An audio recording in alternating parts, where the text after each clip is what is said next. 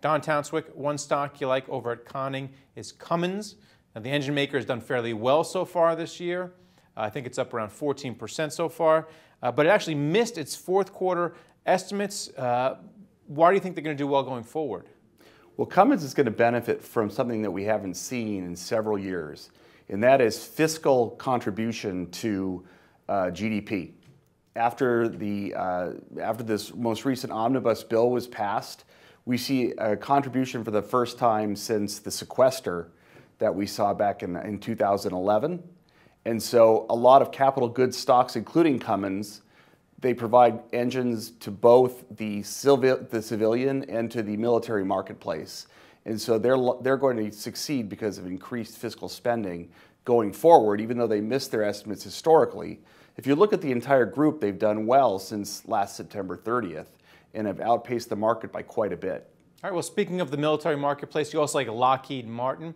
Now, it pays a nice 3% dividend. Is that why you like it? Well, that's one of the reasons that we like it. They're also building in a lot of efficiencies into their satellite market as well. They're talking about building satellites at a lower cost in 40% less time, which is going to give them more throughput. And satellites are a big part of the military market.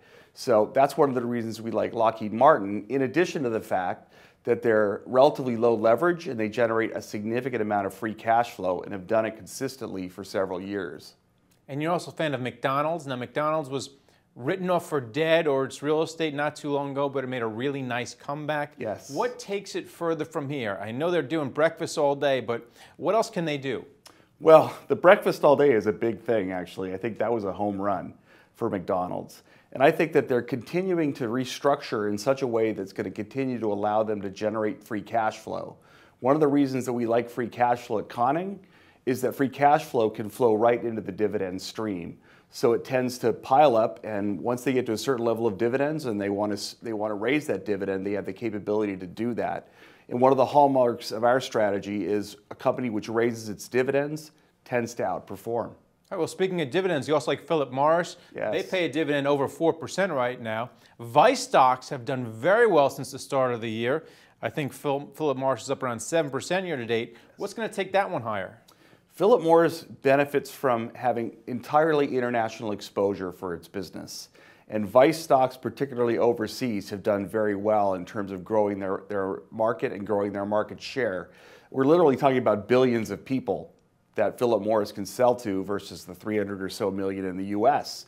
So that market is not penetrated nearly as much as the US market, gives Philip Morris the opportunity to build more free cash flow, and once again, to maintain and raise their dividends.